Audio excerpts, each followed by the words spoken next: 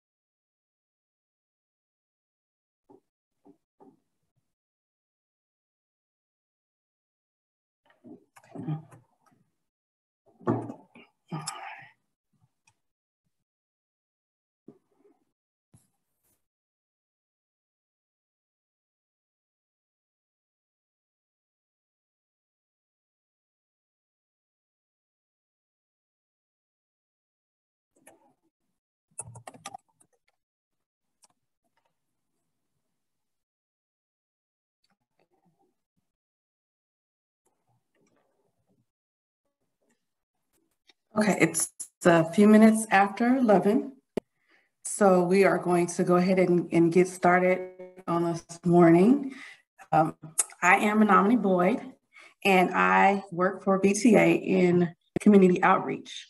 And I'd just like to welcome everyone to our 2023 Transit Service Plan Community Meeting. We do thank you for taking the time out of your schedule on today to join us this morning. We promise not to keep you too long. We have an end time of 1 o'clock or 1 p.m. And we know your time is valuable, and we want you to be able to enjoy the rest of your day and for the rest of your day to also be productive. Today we do have two additional language channels. We do have one in Spanish and the other is in Vietnamese. Because we will be having interpretation, there may be pauses in the presentation. So we want to be able to give the interpreters some time. Also, we do encourage you to call in and speak and ask questions and provide your feedback. But please note that it's easier for our interpreters if you put those questions in the Q&A box. But again, we do encourage you to speak. So if you would like to, that is fine as well. As the community outreach representative, I'll be your main point of contact for this project. So if you have any questions, if you have any concerns, please feel free to reach out to me through the project website or the contact information that I'll share with you all during the presentation. I'll put the website URL and then also my contact information in the chat box for you. If we do have any elected officials joining us on today, well, we welcome you as well. If you would like to speak, please raise your hand or let us know in the chat box, and we will provide space for you on our agenda so that you can have a few words. I do see a hand raised from Tricia Cox.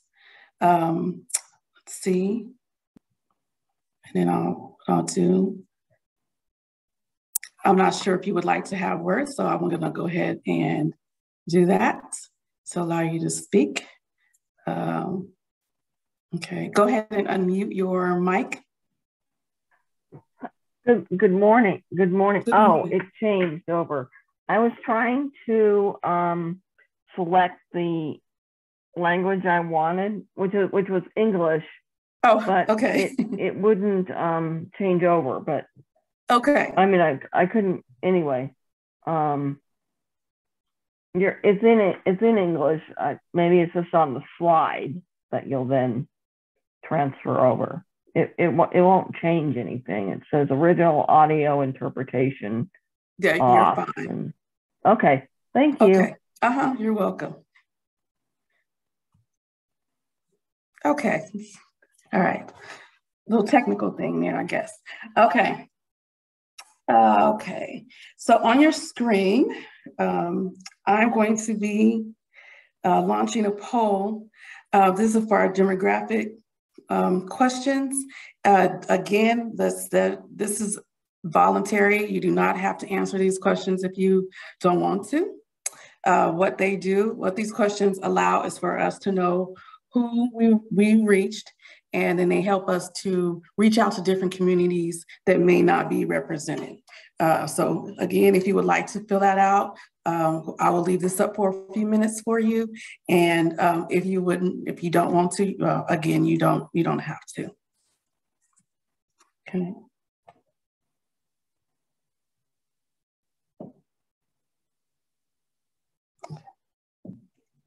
And then for our agenda tonight, we will cover the following. Okay, and right now we're doing the welcome and introduction. And we'll go over our virtual meeting etiquette and then how to participate in the meeting. Then we will have our staff presentation by Janice Soriano Ramos. Then we'll go through our Q&A session and comments, and we will allow all of you to chime in. And then we will talk about our closing and our next steps. I would like to just remind you that today's meeting is being recorded, and then we'll post it to the website, and then we'll provide you all with a copy of the slides on the website as well.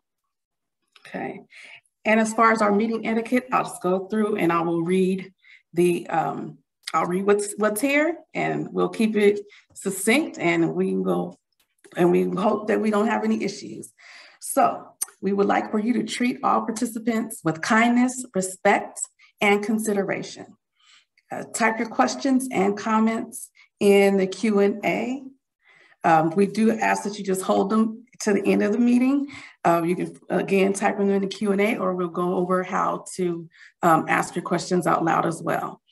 When you're not speaking, we do ask you to mute your audio. And then we ask for you to raise your hand if you would like to speak, and then lower your hand when not speaking. The part that I don't like, but I must say, VTA does not tolerate demeaning, discriminatory, or harassing behavior and speech. I don't want to do this. I've never had to do this, but we will remove participants who refuse to adhere to this code, because we want everyone to be comfortable, and we want everyone to be heard.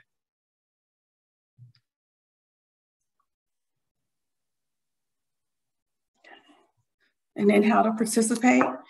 So if you would like to speak during our Q&A, to unmute your mic, I will give you permission to do that. Then you can just click unmute myself so that everybody can hear you. And then after you speak, you can just mute your mic again. To be called on, we ask that you use the raise your hand feature that's listed here.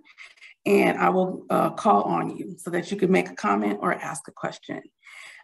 We do have, again, the Q&A box, or a question and answer box.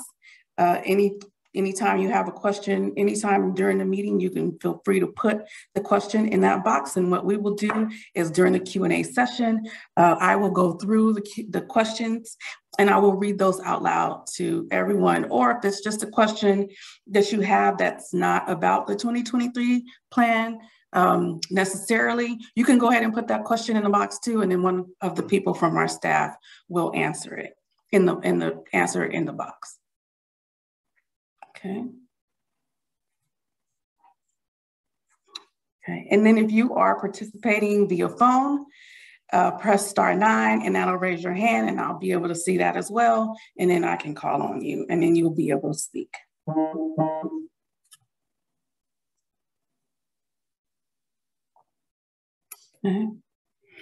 Okay, and then today's presenters, I keep saying tonight because we have night meetings, so if I do that, I apologize. But today's presenters are Janice Soriano Ramos and she will be providing the meat and potatoes for you.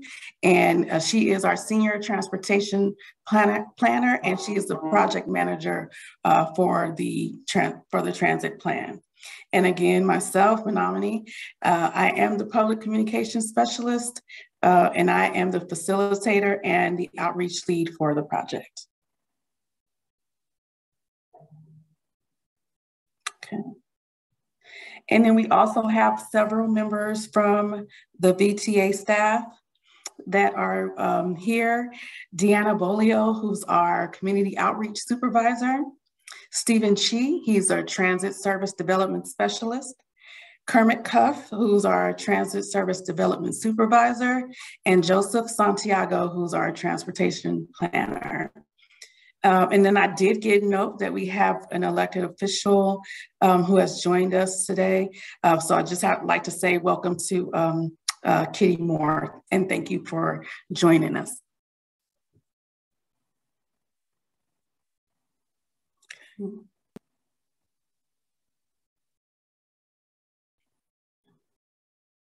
Okay. Okay, and so there's this feedback that we need from you. So, oh, I think I can hear Vietnamese in our room. Just a second. Okay, so feedback that we need from you. So comments on service changes as we focus on a full return to service. And then there's things that may have changed for you during the pandemic. We would like to know if this transit plan will still serve you well. And we would also like to know how it could be better. And then we would like to know what service changes are most valuable to you as transit makes a full recovery. Okay. Okay. And VTA staff roles, what we will do is we will explain the proposal to you. We will pass your feedback on to the VTA board, and then we will use that feedback to revise the plan.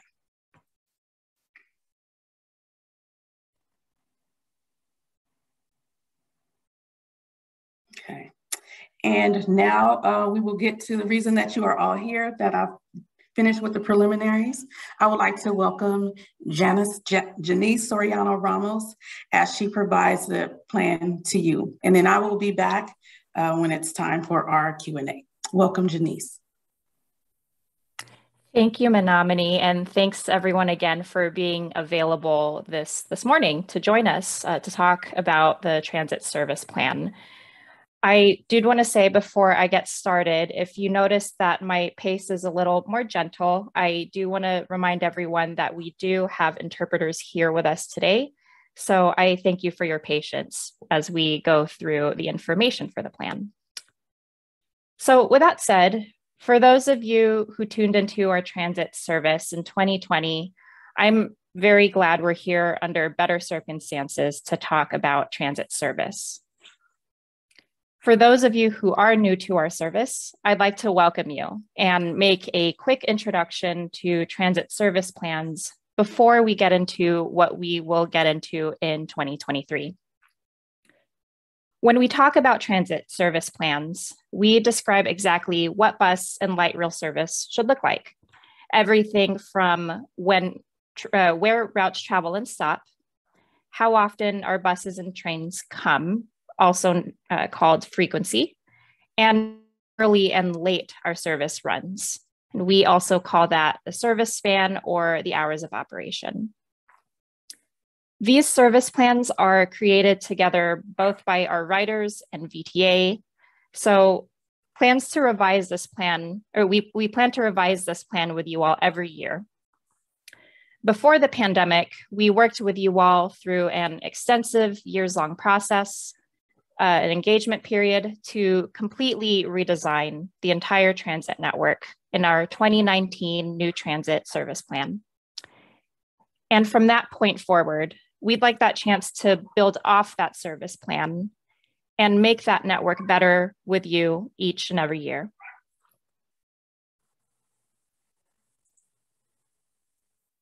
So that brings us to today and the goals that we'll strive for in the 2023 service plan. As I mentioned, this is a plan that's focused on restoring full service based on our 2019 plan. We've made it past the service cuts that happened in March of 2020, and we've only been recovering our service since then. So this plan will be the one that we diligently ramp up our service as quickly as we can while we hire more operators to carry out the service. And on top of that, we've also made some service changes throughout the pandemic. And we really made those changes to help our riders make the most essential trips. We've added new routes, changed the routing on some of our routes, and have even been able to make some services run more often. These are changes we've heard have been very useful for our riders, and we'd like to adopt them as part of this new network. And what's more, we're also in a fortunate enough place to make additional improvements to our hours of operation and service frequencies on some of our routes so that they meet VTA's transit service guidelines. We couldn't do that entirely in the 2019 plan, and we are really excited to see what you all think about these changes happening in 2023. We really want to hear from you and make sure that however we recover the service, that it's done in the most helpful and equitable way for riders who depend on it the most.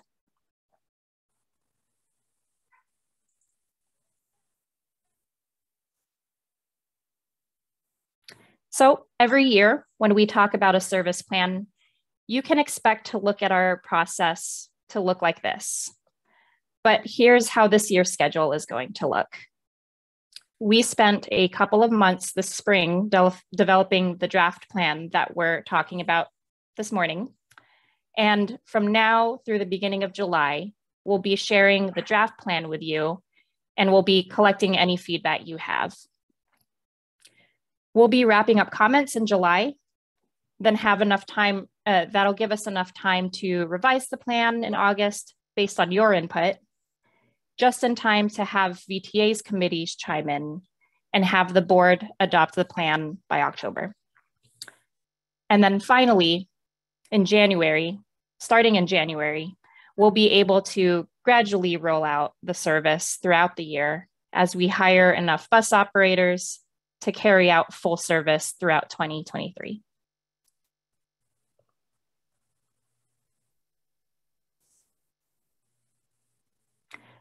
So now we can get into the details about the 2023 plan, starting with our first goal to restore full service.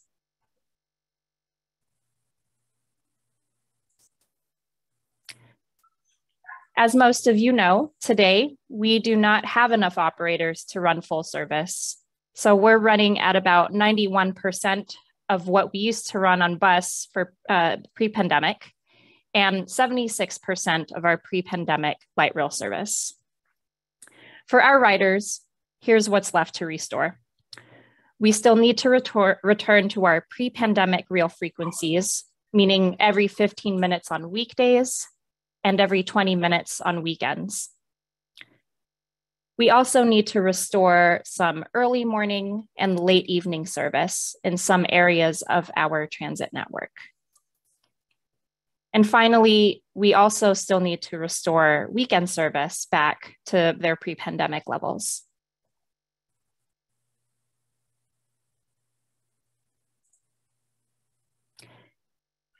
Our second goal for the 2023 service plan is to adopt some service changes that we made during the pandemic as part of our full network next year.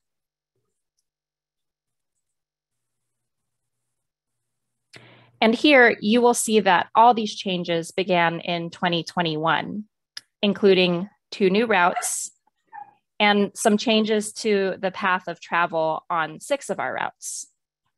And I will go over details about these routes in the next few slides.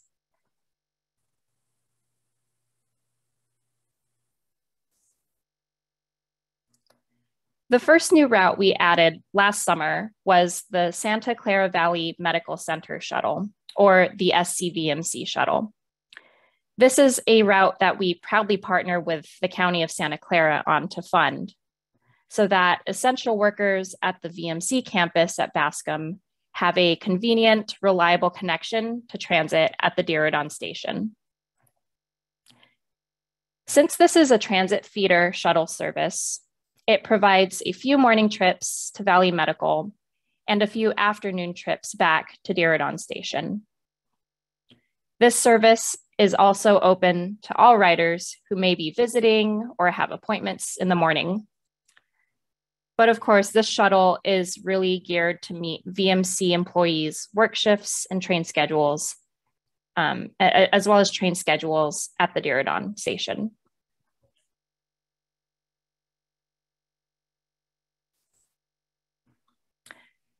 The Rapid 568 is the second new route that we added this past fall, connecting South County with downtown San Jose. And this route provides weekday, all-day service in both directions throughout the day, every 30 minutes. This is unlike the Express Route 168 it replaces, which only ran 4 northbound trips in the morning and 4 southbound trips in the evening. Starting in 2023, we are proposing to run the service later in the evening, running it as late as 7:30 in the evening every weekday.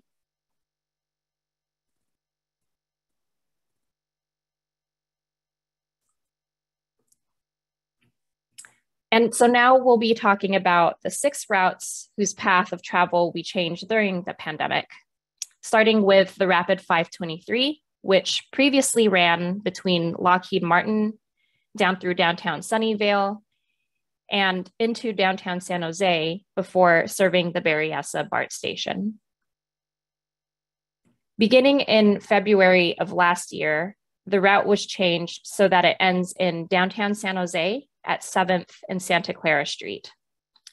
This route will return to running every 15 minutes throughout the week, but starting in 2023, we are proposing to shift the hours of operation to start later in the morning.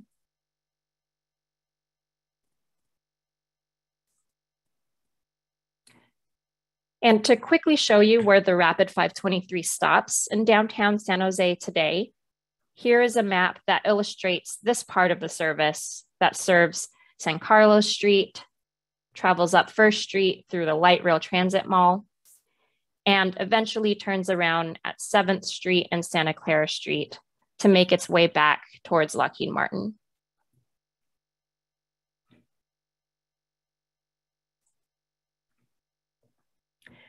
Route 59, which serves Santa Clara and runs between Valley Fair and Bay Point Station in Santa Clara, and Route 60, which connects the Milpitas BART station and the San Jose Airport to the Winchester station in Campbell, also went through some slight changes in the fall. Both routes have been extended to Winchester and Stevens Creek to improve connections to other bus routes on these streets. And as a result, they no longer pull into the Valley Fair Transit Center on Forest Drive. Of course, no changes to their frequencies and hours of operation are proposed. However, both routes will be restored to their pre-pandemic levels in 2023.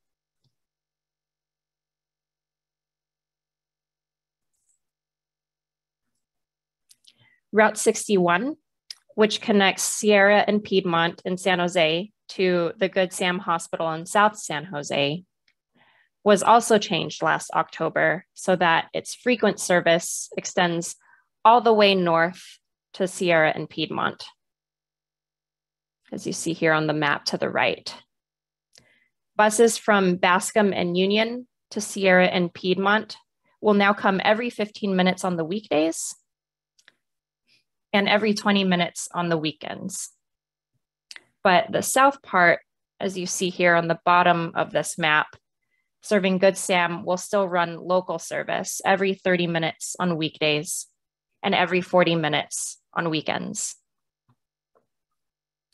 No changes to its pre-pandemic frequencies are proposed, but in 2023, we are proposing to extend the hours of operation later to midnight on weekdays and Saturdays, and until 11 p.m. on Sundays.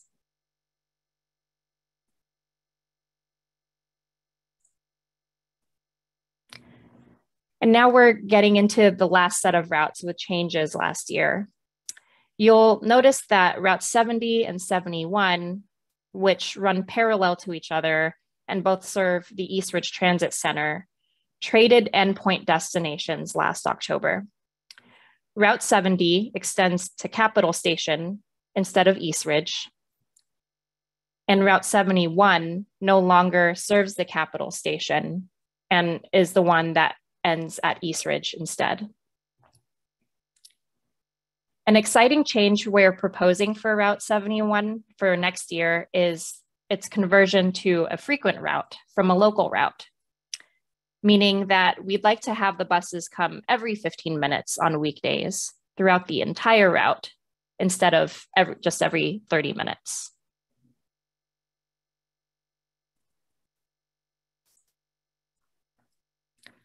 So to drive that point home, here is a comparison of the old and the new configurations of both routes. Route 70 from Milpitas BART to Eastridge was split into a route with two different frequencies before the pandemic, with that part between Berryessa BART and Eastridge having buses come every 15 minutes as a frequent route. And Route 71 from Milpitas to Capitol Station was a local route. And that route had buses come only every 30 minutes. For the 2023 plan, the one that you see on the right, we are suggesting that Route 70 run every 30 minutes from Milpitas BART to Berryessa BART. And every 30 minutes from Milpitas BART to Berryessa BART, and every 15 minutes on weekdays from Berryessa BART to Capitol Station. And we're also proposing that Route 71 become a brand new 15-minute frequent route from Milpitas Transit Center all the way down to Eastridge.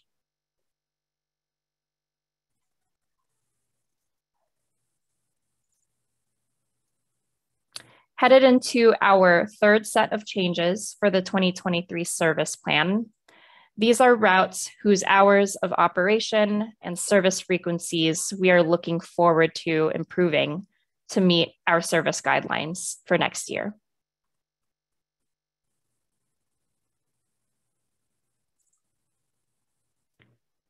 The routes you see here will have improved hours of operation starting next year, with some gaining later evening service on weekdays and others gaining earlier morning or later evening service on weekends.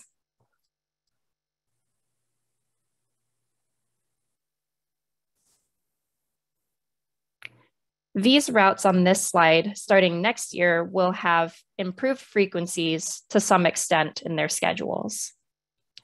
Most notably, as I mentioned, Route 71 will become a frequent route running every 15 minutes on weekdays and every 20 minutes on Saturdays.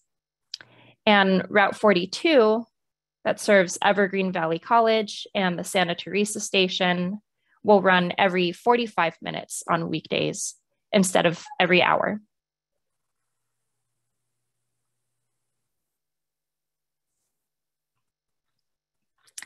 And this set of routes will have new weekend service that was not ever offered before the pandemic. Route 21, which only ran from the Stanford Shopping Center to Mountain View on Sundays, will extend to Santa Clara on Sundays starting in 2023. Route 31, that connects Evergreen Valley College to Eastridge, will have hourly Sunday service next year. and Route 53, which connects Sunnyvale Transit Center to Santa Clara Transit Center by way of Homestead Road, will have hourly weekend service next year.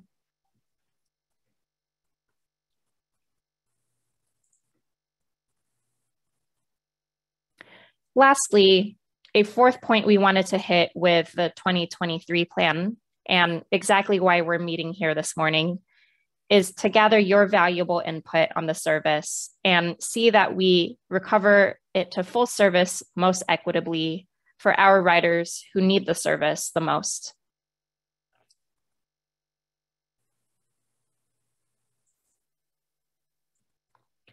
Oftentimes, when we revise transit service, we are asked how that will impact VTA's paratransit riders, especially since paratransit service covers a standard priced 3/4 mile area from our fixed route transit and a premium priced 1 mile area from fixed transit.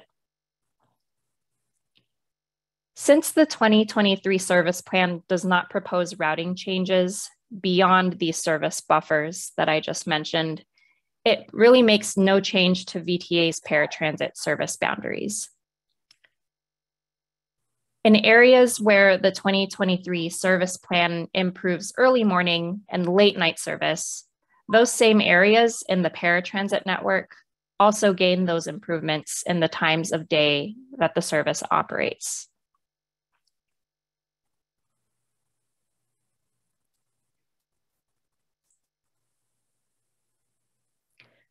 Along with these service plans, we also do what we call a Title VI service equity analysis, which reviews how the service changes in the plan affect our historically underserved communities compared to the rest of the population in VTA's service area. In our analysis so far, we've found that this early draft plan does not make impacts on communities of color that are larger than the impacts on the rest of the population, nor does it place burdens on low-income communities that are larger than the burdens on the rest of the population.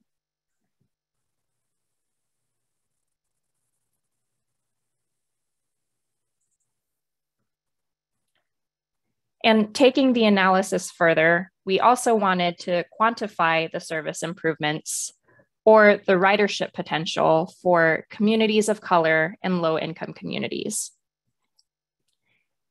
And so far, we're finding that the communities of color and low-income communities will receive the most benefits from the service changes we've proposed for 2023.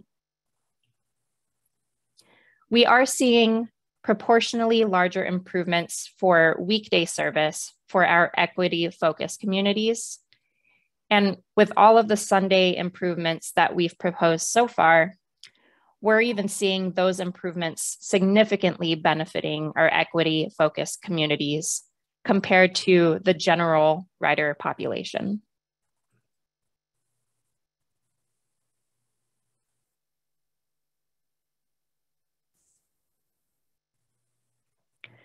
A final consideration I would like to share is which routes within our network serve the highest proportion of communities of color. Also, what we call our Title VI designated routes. We have found that even before the pandemic, these routes have made up around 60% of VTA's system-wide ridership. And that number has slightly risen as we've observed the pandemic ridership as well. All this to say that because these routes carry the most of our transit-dependent riders, we've aimed for this 2023 service plan to make the most positive impact on our routes, serving high proportions of our historically underserved riders.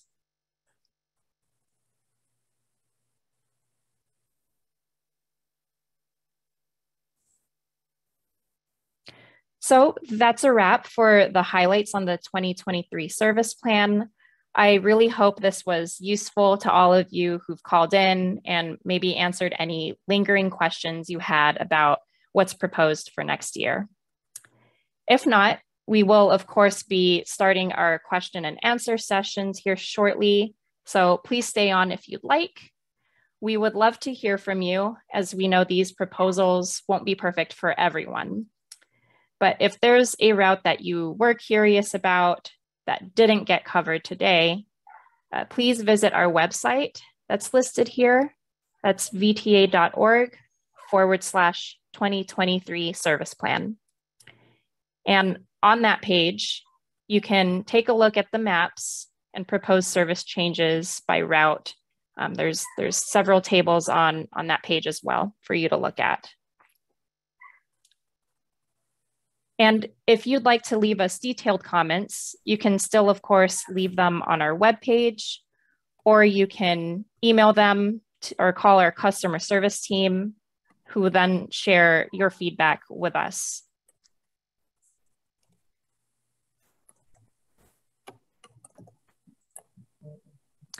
Some next steps here to cover before our Q&A session.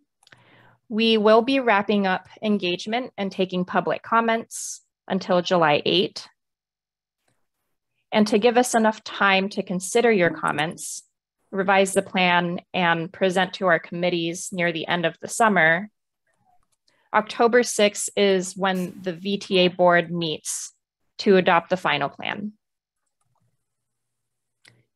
And finally, beginning on January 8th of next year, you'll start to see some of the adopted service take effect gradually. This plan, of course, entirely rests on hiring enough more bus operators to bring us back to full service throughout the year. And of course, there will be multiple opportunities in 2023 to carry out the planned service.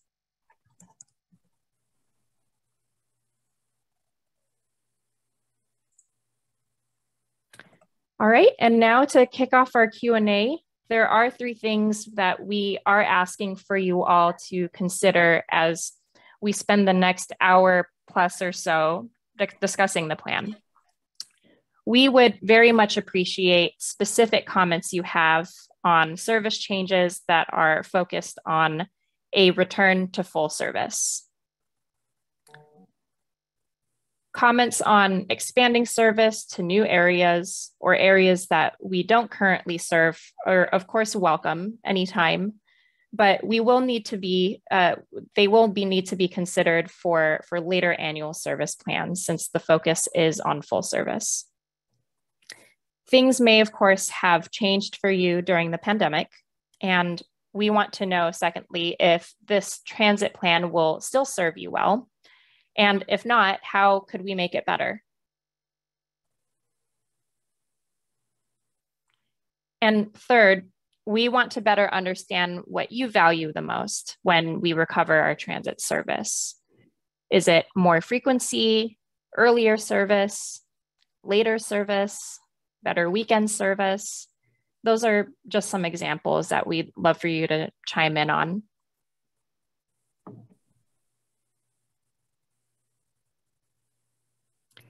All right, and now I'll pass the mic back over to Menominee, who will facilitate our Q&A.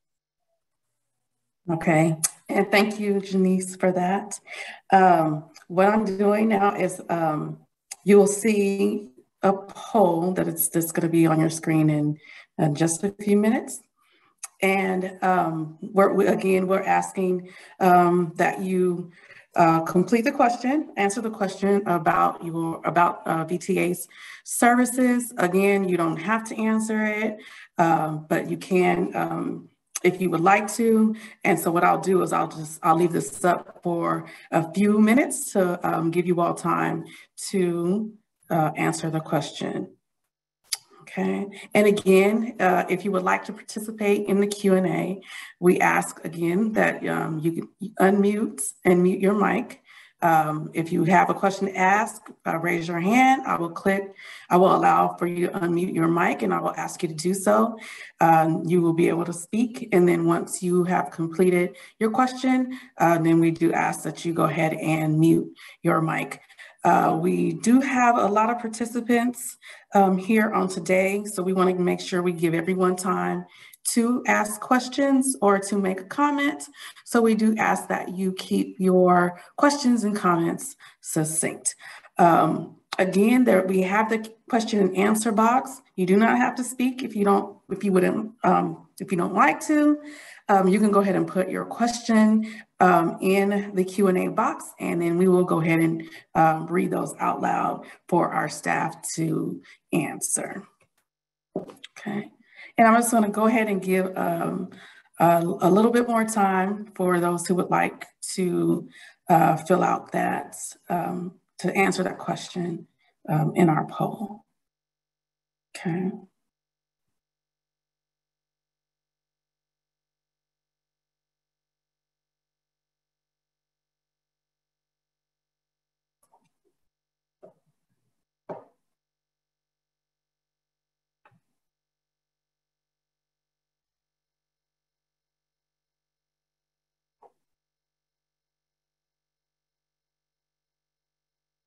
Okay, get about 30 seconds for anyone else who would like to answer.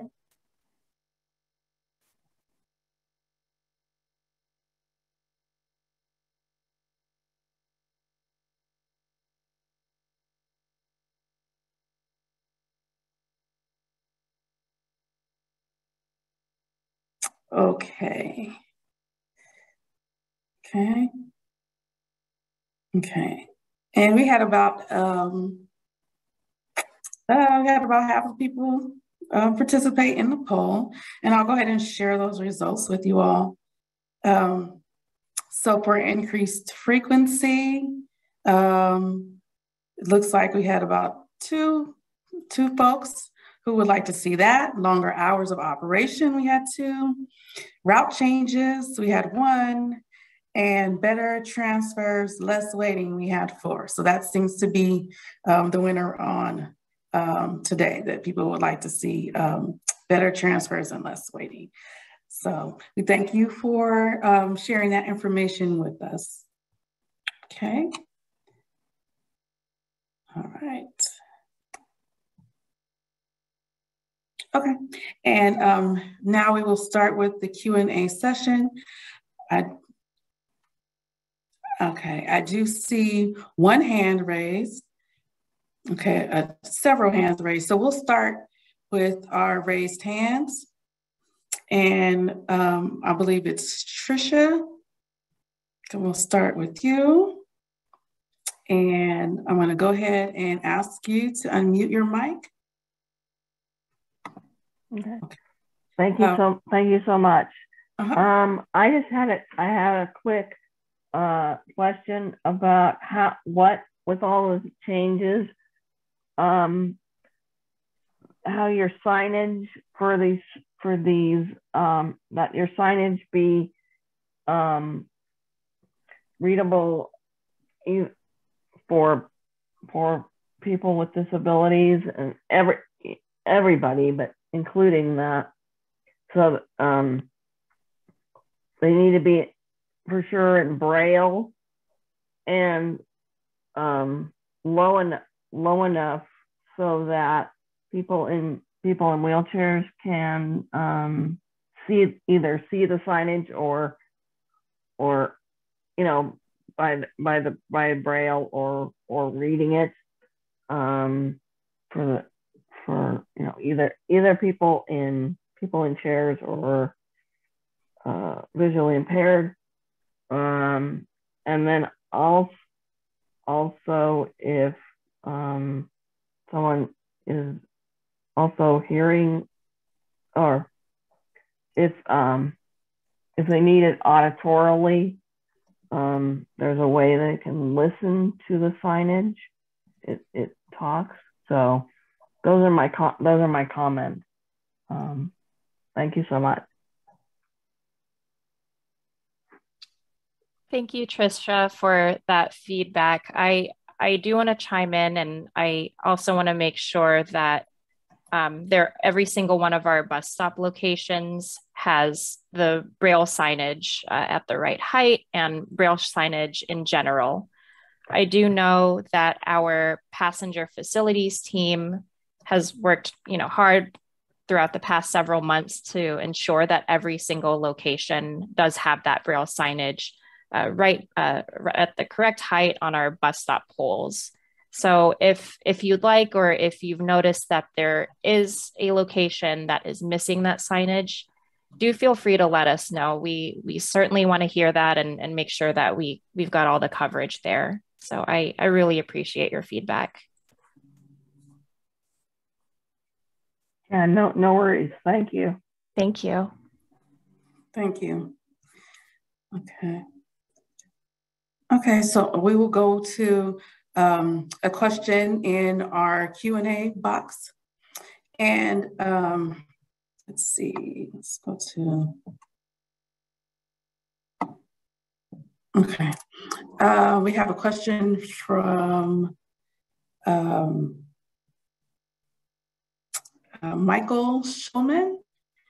It says, it's asking for clarification. When you say that Title VI ridership has risen since the pandemic, does that mean that the total number of riders from communities of color have increased on these routes as opposed to 2019? Or that the number of riders from communities of color has risen as a percentage of total ridership? I can certainly clarify that, Michael. So thanks for your question.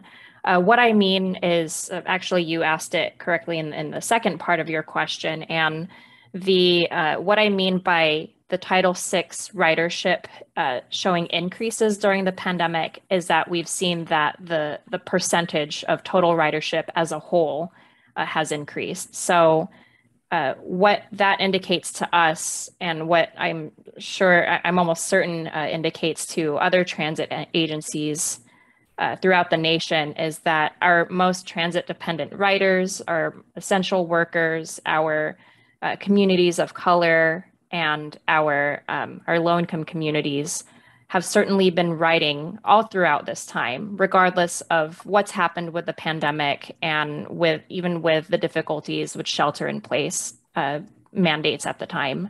So it's not so much that the number increased, but proportionally, we have seen that our communities of color and our low-income communities make up the majority of our ridership on those routes. And so that's why it's become incredibly important for us to make sure that wherever we've had extra room to make those improvements, we make it on those routes that serve the most of our Title VI communities. Thanks for that question. Okay. Perfect, thank you. Okay, and let's see. I don't see any more raised hands at the moment. I thought I did. Let me just double check. Oh yes, I do see raised hands from Sid. I'm sorry if I mispronounced your last name. Kotapati. I'm gonna go ahead and unmute you. Hi, thanks. No worries about that name, by the way.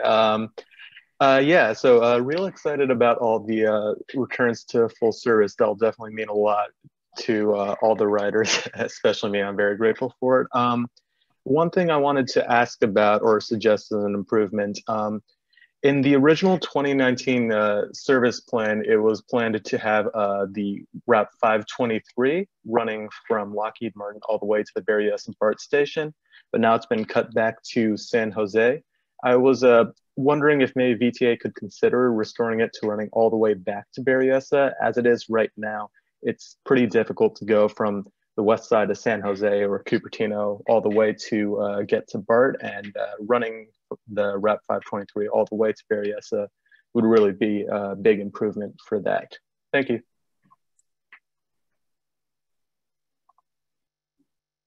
Thank you, Sid. I've noted that down here, and you are certainly not alone so far in requesting that it extends back. So we will see how we can accommodate that as we get through more comments. Awesome, thanks. Thanks. Thank you. Okay, and I will go back to our written questions. And I have a question here from Manuka, I believe that's how you say that. And it says, for the routes that serve the local hospitals, Santa Clara Valley Medical, I'm not really sure what GSH is. I'm sorry. Regional. I believe it's Good Sam Hospital. Good Sam. Okay. I was like, oh, not fast enough. Okay. And then regional. Is it possible to consider the shift times so that employees can use it easier? Example being no service after 11 p.m. on a Sunday will limit any PM shift person from getting back home after their shift. Thank you for that comment. You know, I believe this is something that folks have chimed in about before, trying to meet our schedules with employee schedules and their busiest work shifts. And I can't speak too much as far as serving Good Sam Hospital and the Regional Medical Center. Perhaps Kermit might be able to chime in on some requests we've received in the past on coordinating our schedules to meet shifts.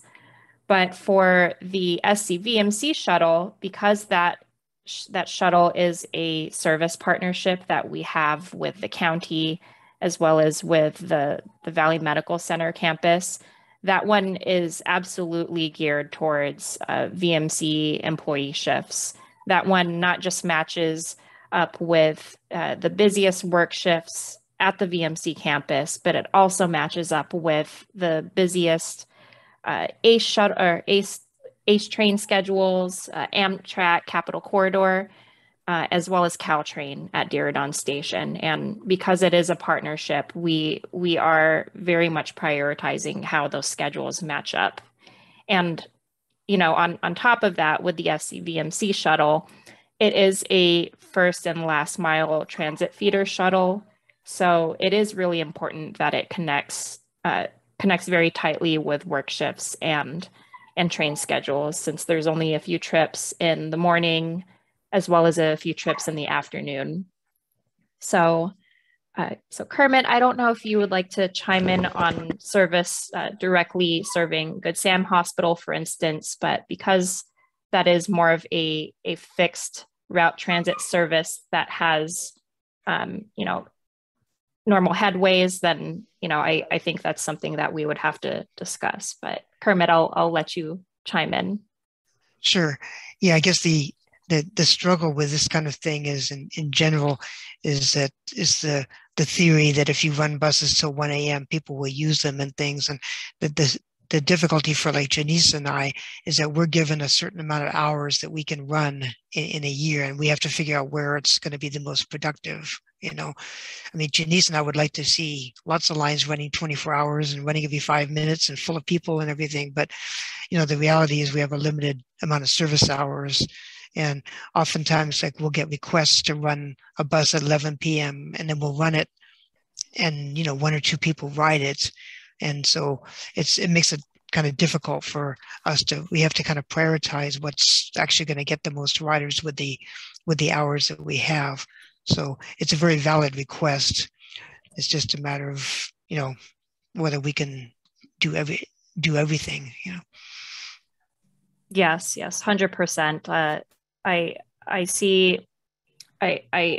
really appreciate these comments that are coming in about, you know, accommodating more service workers and more of our essential workers, especially in the night hours. So they are certainly valid requests, but as Kermit's mentioned, it is a balancing act, and we want to weigh them accordingly. So thank you again for that comment.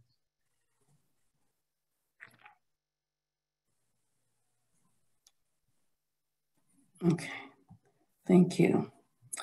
Okay, we have another question. I don't see any hands raised, so I'll go ahead and stay in our Q&A box here. And our next question is from Callie Wang.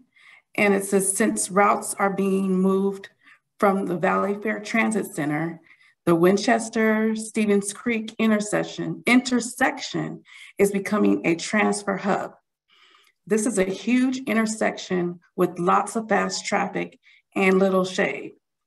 What steps is VTA taking to make the transfer smoother and more accessible to those with mobility limitations? There are new shelters, detailed signage to help people find their bus. What are the changes? I can start if you want, Janice. Sure. This is really something that there's some other people in VTA that know a lot more about this than I do, and so I'm just kind of taking a stab at it. I know the city is working on making some street improvements near the Valley Fair Santana Row area, and that our bus stops are going to be changing a bit. And we're trying to move the 523 stop to the Valley Fair area, but in order to do that, they need to make some improvements. So I know there's several things in the works there, along with shelters. Since I don't really work on that, I'm not as familiar with the details. But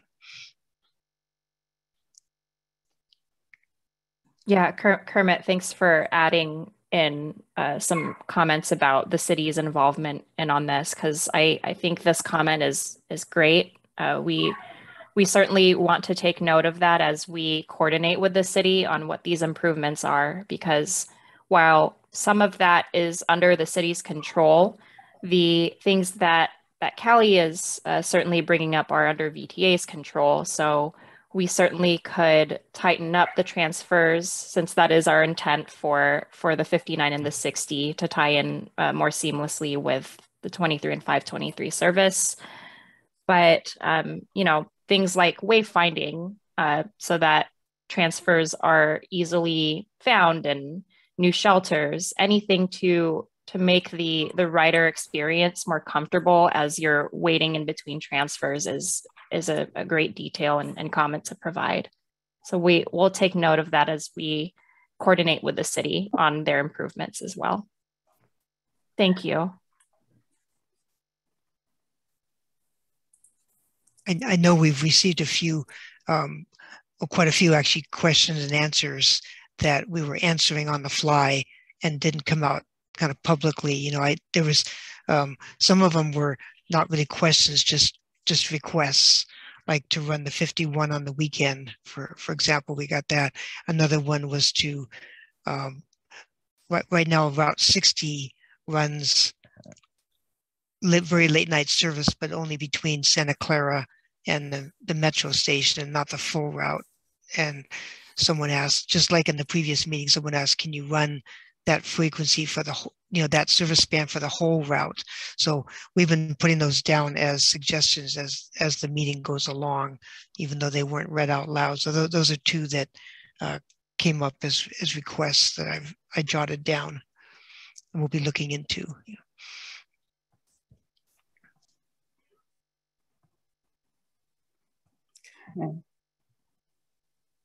Okay, thank you. I was just trying to go through a few of them. I'm going to ask, there's several, and then I'll just provide the answer. There's a question. It says, what about the discontinued Route 10 to the San Jose Airport from the Santa Clara train station? And that was answered. The discontinued Route 10 is currently covered by Route 60 from the airport to the train station in Santa Clara. Okay. And again, staff, if you'd like to add anything as I'm going through the questions, please feel free to, or I'll just go through them. Okay. Next question says, does Route 60 run both ways to and from San Jose Airport and back to Santa Clara train station? And what time frequencies does it run, and how late? And I was answered that yes, Route 60 currently runs both ways to the airport and to the train station. Today, Route 60 runs from 5 a.m. to 11:30 p.m. on weekdays and 5:30 a.m. to 11:30 p.m. on the weekends. In the 2023 plan, we are proposing to expand hours to 5 a.m., from 5 a.m. to 12 a.m. on all days. And it'll be every 15 minutes. The frequency will be every 15 minutes on weekdays and every 20 minutes on the weekend.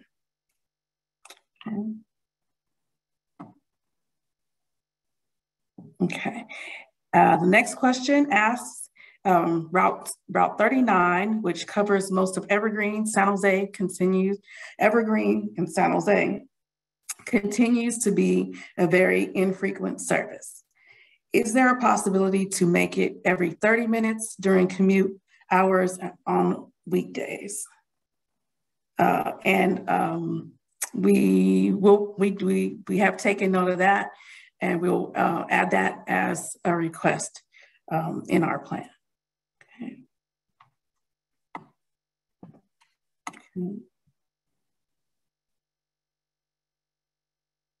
Okay. Another question says, lots of cities have their own local transit services. Cupertino has its own demand shuttle, and I heard that Milpitas and Morgan Hill are starting their own shuttles as well. Will they be planned to have fare/schedule integration with VTA fixed route buses? And are they being proposed to replace fixed routes? Okay, and then the answer from staff is on-demand shuttle service will not be replacing fixed route service in the areas they serve. On-demand shuttles are not proposed to have fare/schedule integration and will be run as pilots through their respective cities. I'd like to add to that response as well. So as Joseph's mentioned, thank you, Joseph. These are pilot programs. The Milpitas and Morgan Hill on-demand shuttle services are slated to begin as pilots very shortly here. We've been hearing word as we've been coordinating with them that they'll be starting as early as August, probably leading into early September. And while they are starting off as pilot services and we don't at this time have fare or schedule integration with these on-demand services, that's not to say that it wouldn't happen in the future. I think because these are pilot service programs that are funded through VTA's Measure B 2016 program, this will give us an opportunity to monitor how those services go in the next couple of years. And it may even pave the way for VTA to look into other citywide sort of on-demand services. And the reason that fares and schedules aren't integrated with VTA fixed route service at this time is because they're working with more of a turnkey solution sort of company that not just provides the drivers and the shuttles that run the on-demand service, but they are also integrated with an app where folks can pay for fare through the app, as well as request these trips on the fly. So that's the reason why there isn't any integration there with our schedules. But we're just as excited as anyone to see these on-demand shuttles run. We can't wait to see how they do. And you also may have noticed that they are on our system maps. So we also want to make sure that folks are aware that these services will exist. All right, back to you, Moni. Okay, thank you, Janice. Okay, and there's another question that says, is there an opportunity to expand service on the 51 and operate daily instead of weekdays only, as it has been for many years, with a short stint of Saturday service when it was known as the 81. That line truly deserves daily service, but I do not fully understand where the issues lie, aside from the obvious issues like funding, operator availability, and other known issues. And that was answered by staff that we will put that down as a request. And it was noted that in the past, ridership was far below the minimum ridership standards on the weekend. Okay. Okay. Okay, and then there's another question that said, will you have a printout of the entire routes like you used to have? Staff answered with, yes, time guides are available and will still be available in the future. Okay, and then we did have a request for reposting the poll. And so I will do that. I'll go ahead and do that in just a few minutes as we're wrapping up the Q&A session, so that anyone who didn't get a chance or have time to answer the poll, I'll go ahead and try to launch that again for you. Okay. And there's a question.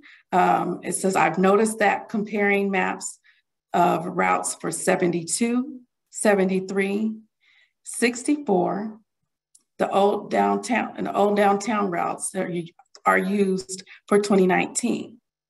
Does this imply that the old routes will be returned, or is this an oversight, or am I misreading?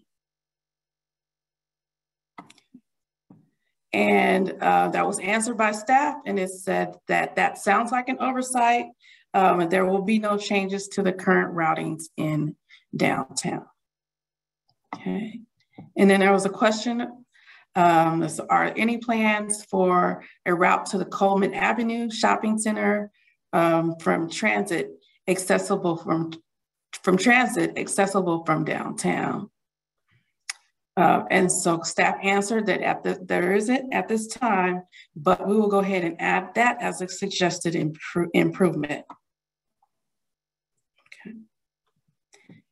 And there's a question, if you are not considering new routes this year, when can we reasonably expect new routes or previously eliminated routes to be considered? And that was answered by staff that they will be considered for the 2024 transit service plan. Okay. And let's see. And what is the status of mandatory masks on transit? What will it be based on? Okay. And so our staff has answered, currently masks are strongly recommended when riding BTA.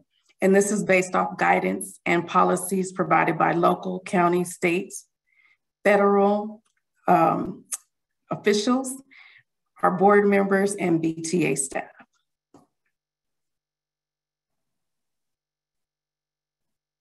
Okay. Okay, and I'm going through, and I think, yes, that we have reached the last of our questions. I'm going to double check again to see if any of our participants have any other questions.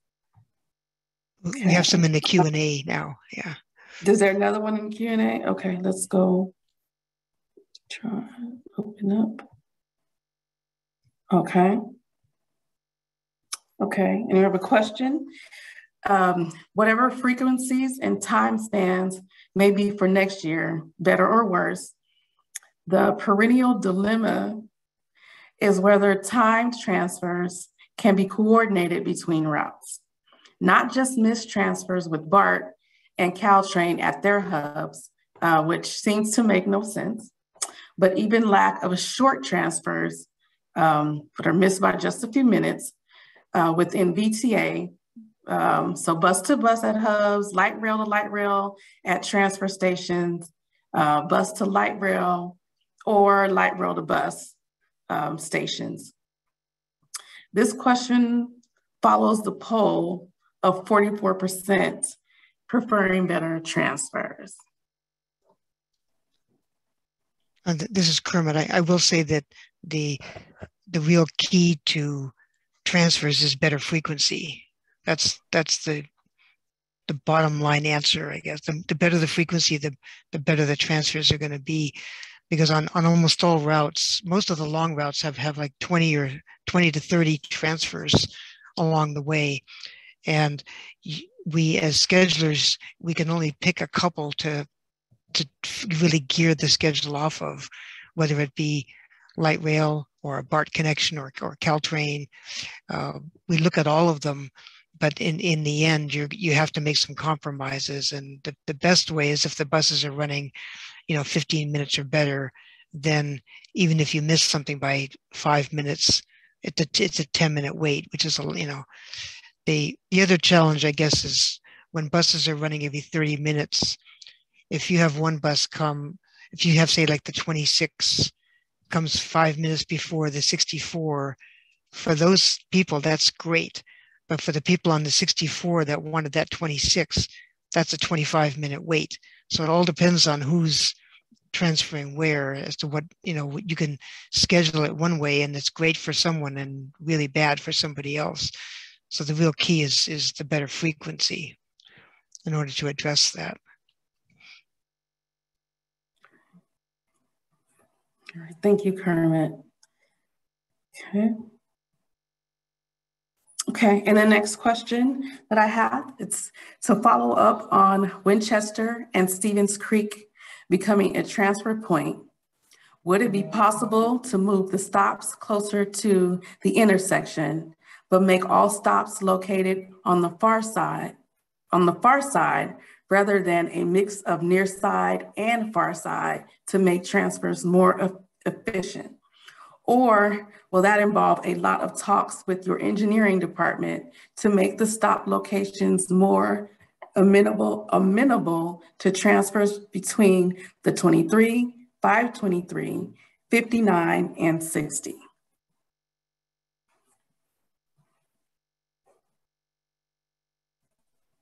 Sorry, I was looking for my unmute button. Okay.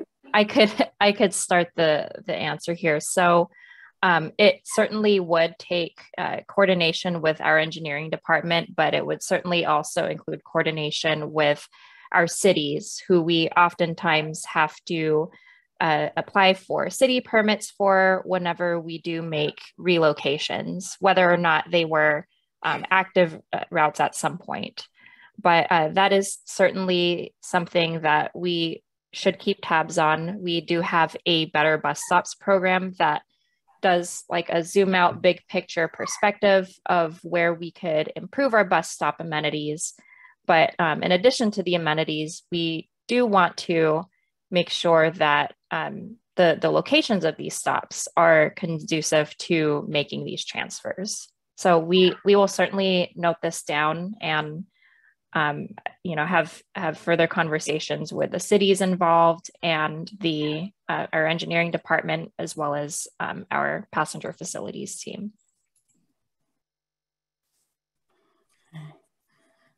Thank you, Janice. Okay. And then I have a last question in our Q&A box. Okay. And it says service expansion request. I would love for a bus that goes up and down Lawrence Expressway, ideally coordinated to meet Caltrain's schedule at their Lawrence station. Thank you. We'll put that down as a request. Yeah, we've operated some service on Lawrence in the past, and it's difficult because you can't stop at Stevens Creek, for example, which is like a major connection, but there's no physical way to stop there. You can't even get off and get back on, and serving the Lawrence train station is very difficult as well. To getting out and circling around, you have to do a big figure 8 to go continue in one direction. So Lawrence is definitely a challenge. Good point. Lawrence in particular, but just expressways in general. I know we certainly used to run our limited train service up and down expressways, but those have been equally difficult to serve simply because they also don't have stops that are very transit supportive, or stop locations that are transit supportive or even safe for pedestrians at time. But I do want to note that for a future annual plan. And I think, as Kermit mentioned, perhaps for the 2024 plan, we can certainly look into service expansions again.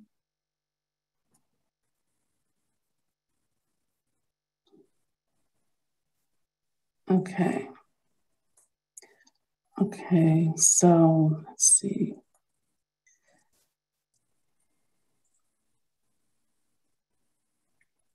Okay, so it looks like all of our questions in our Q&A have been answered, and we don't have any more raised hands. What I'm trying to do now is to see if I'm able to relaunch the poll that we had without getting rid of my results from the last one. If I cannot, I will reach out if any, and I will put in it in the chat, and then you can answer it either there, or I'll put in our email address so that you can send your answer that way. So I'm going to try, but if it's going to cause me to lose my other information from the last poll, I won't be able to relaunch it. And that is what it's saying to me. So if unless anybody else on the panel knows, I do not want to get rid of my other report information. So what I'll go ahead and do is check the chat, and I'll put the information in the chat, and then you can answer from that. You can answer that way. Moni, I did want to read one more comment, rather, just for the sake of sharing with the group a question that came in, or a clarification. And it reads, just to clarify, and I don't think you read this yet, but it says, just to clarify, Cupertino self-funded the VIA on-demand shuttle system. No Measure B grants were used. And I just wanted to confirm that that is correct, and I appreciate that clarification.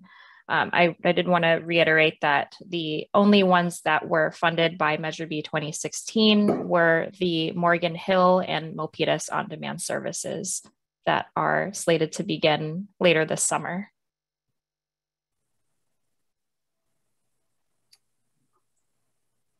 Thank you. Thank you for that. Okay, and we do have one more poll for you. And this is just our satisfaction question. Okay, and I will go ahead and launch that now, and I will give everyone a few minutes to respond. Okay.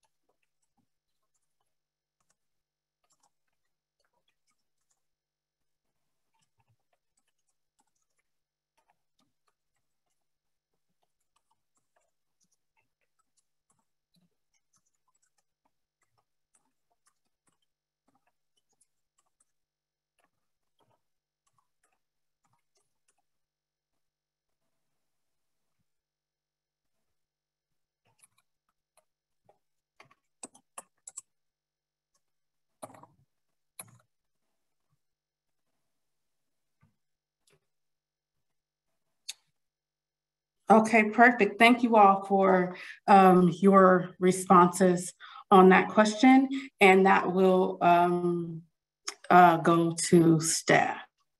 Thank you again. Okay. Okay, and that ends our, let's go ahead and send that. Okay, and again, in the chat, I put in the question. Okay. Okay. I did put in the poll question that some people missed. So go ahead and check the chat and then email your response. Feel free to email your response to our customer service, and it's customer.service@bta.org, or you can leave it in the chat as well if you would like to do that. Thank you. Okay.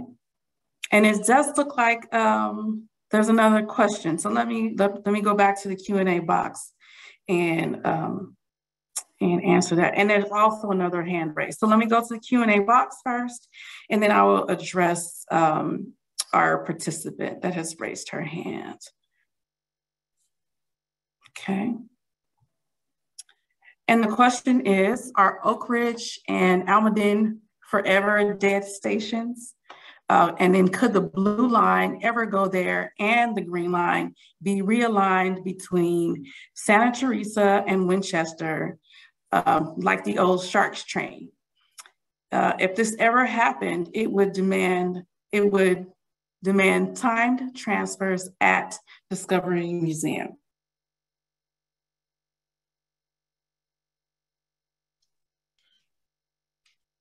Yeah, I don't have, really the answer for whether they're dead stations forever. That's sort of something to be decided later on. But the one, they were not able to find a good way to integrate it into the system. The blue line coming from Santa Teresa, most of the ridership is going downtown and places further north. So if a line were to be going from Santa Teresa and loop back to Winchester, you would still need another line coming up, going straight from the Santa Teresa area, going straight up. So, but yeah, that's to be determined at a later time when they do light rail studies. But I'm not aware of any plans to reopen those stations as light rail stations.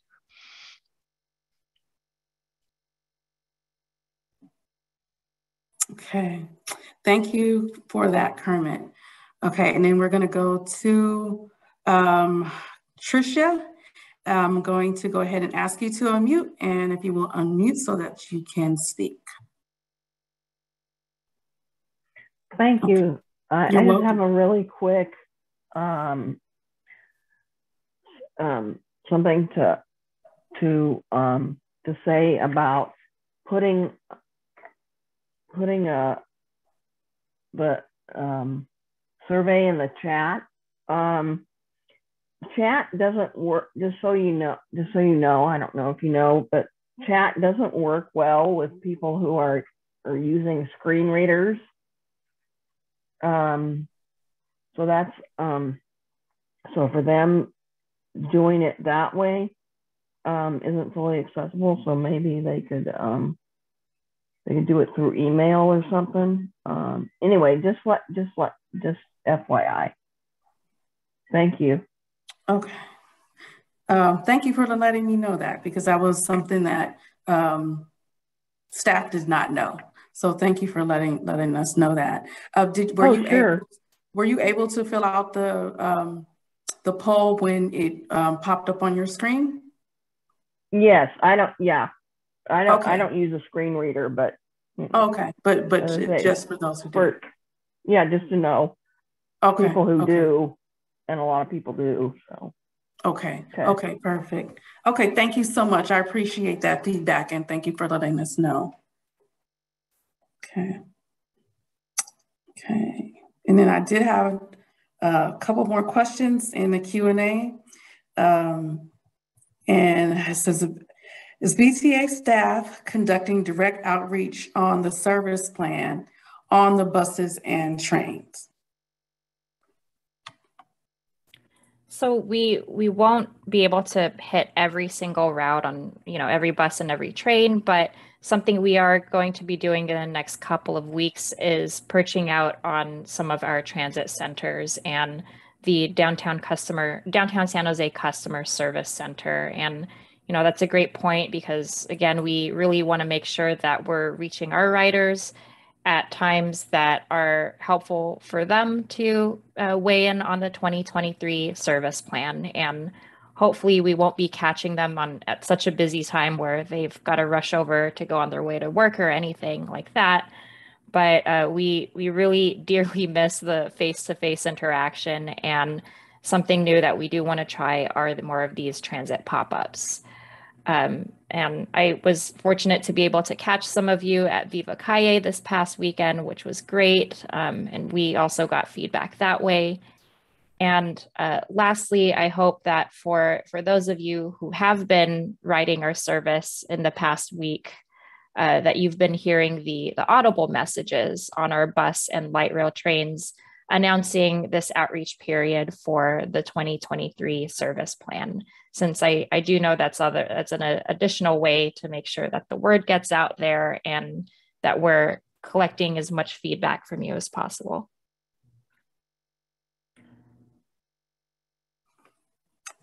Right. Thank you. Our next question, it's when VTA counts ridership, is it strictly fares per hour, or is there any ability to consider how many person miles are being provided? Sure, I can take that question from Betsy. So we collect VTA ridership on our system in several ways. Our most prominent way of collecting our ridership is on our APCs, or automatic passenger counters. And these are installed on nearly every single one of our bus and our light rail trains. I know for sure that, on the bus, there's just a very small percent of our fleet that does not have these APCs, so that those are being counted manually. But as far as ridership goes, we're able to determine how many times or how many riders board our service, as well as get off. And it's very detailed to the extent where we're able to track where our busiest stops are, what our busiest routes are, what time of day our routes are the busiest as far as picking up and dropping off our passengers. So other than what you've mentioned, fares per hour, that the fare boxes and the number of times people pay on our system is not our primary way of looking at ridership. It really is being pulled from those automatic passenger counts that I've mentioned. And as far as considering how many person miles are being provided, that's not the level of detail that we are able to collect, but through different modeling exercises and basing how many of our riders do board our bus and light rail systems, we are able to at least make some high level assumptions on how many, based on how much ridership is happening and how far our riders are riding. So that's not like a clear-cut answer that we have that's tracked, but it is something that we're able to project and plan accordingly with as we look to improve our service. So I hope that helps. Thank you. Our next question is from Avery, and it says, I was curious about plans to speed up light rail through downtown. Are there plans to give signal priority or increase the speed limit in the next few years? That's always a big hot topic question. So we do have a transit planning team that is focused primarily on those issues that you're talking about. How do we speed up transit? And signal priority, speed limits, working with our cities on how we prioritize transit in their respective cities is a very concentrated program that we call our Fast Transit program. And I do know that that team is very, very much working hard with our cities to make that happen along our most transit supportive corridors like Stevens Creek, First Street, even for light rail, El Camino Real. I don't have that detail to share with you at this time, but I can certainly, I think what may help is sharing the Fast Transit Program webpage that may have more information about where we stand today with all of that. So Modi, what do you think? Should I just pop that into the chat? And maybe we could offer up a follow-up if you wanted to learn more information about the Fast Transit Program. Okay, yeah.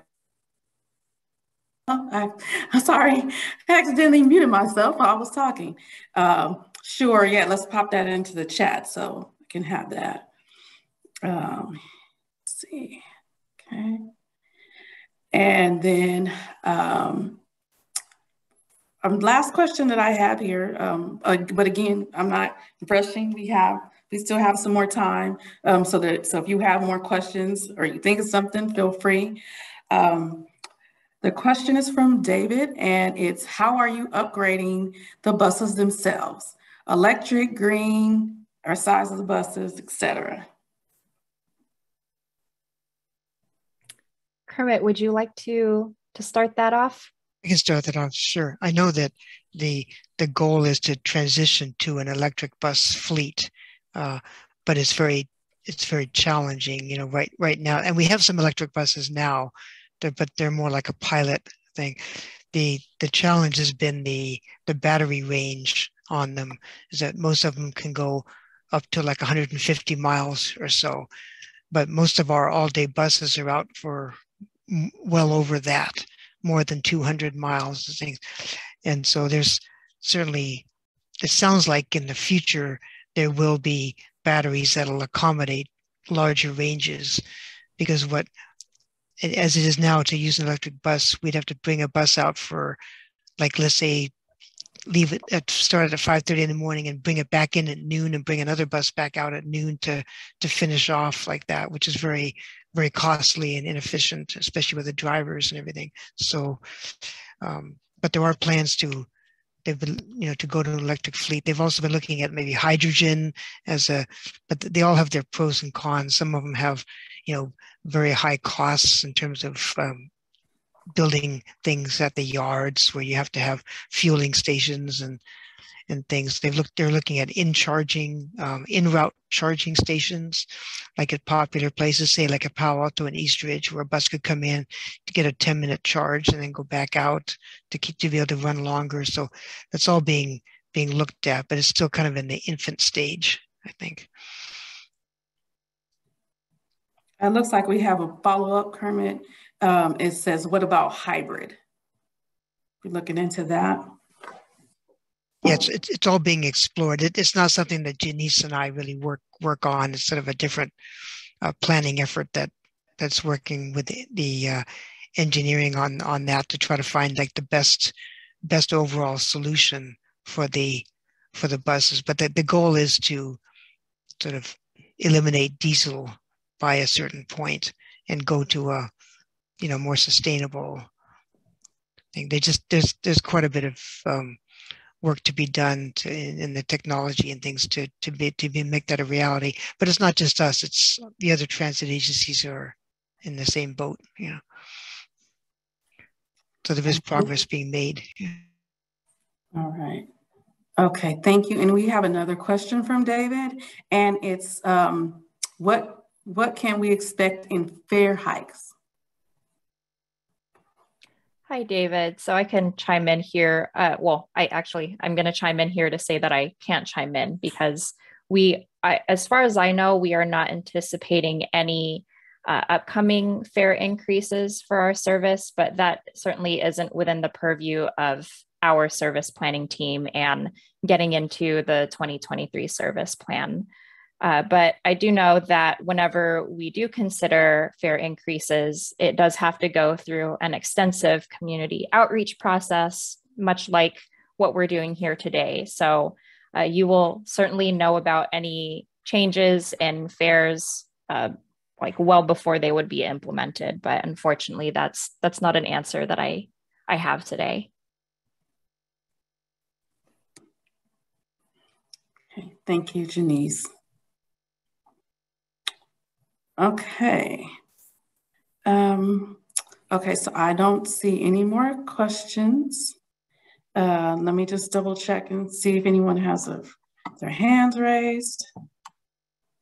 And I don't see any more hands.